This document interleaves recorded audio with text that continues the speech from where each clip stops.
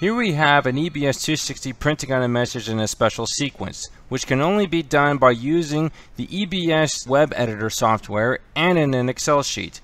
I will demonstrate how this can be done. The first step is to create a new project in the web editor software. Then go to your Excel sheet and open up the app called Notes. You're going to transfer all of the messages in the first column in the Excel sheet into Notes, and then you're going to save it as its own individual element. Next, you're going to do the same thing with the second column in the Excel sheet and import it into the Notes app, and then you're also going to save it as its own element. This element is going to be called a text file, which is very crucial if you ever want to make a sequential message like this. These messages are perfect for whenever you're printing out a sequential sequence for either a pipe job or a seed bag job or anything else that will require specific lot code for a particular job. As for the web editor, this is the following steps you'll need to take. You're going to go to the T icon, then you're going to select text file. A small window will open up, which will require you to import said text files. You will do so by going to the file path, and then browse again, and then you'll find your text projects.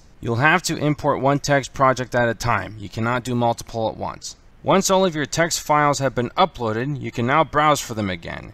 You'll need to import each text file one at a time into the message grid. Then you can place the text file however you want. You'll be doing this only once or however many times you'll need to import, depending on what the project calls for. Next, you can position your text files however you want in your message grid. Be sure to import a line divider after the text file projects in order to move on to the next message in the sequence properly. After that, you'll be setting up your printout repetition and how many is required. Once that's done, you can save your project. Then you can export/import this message into your EBS260. There is another video on our YouTube page that will explain how this can be done. As you can see, I've decided to use a blank piece of cardboard to demonstrate the repetition printing, as well as a blank swipe.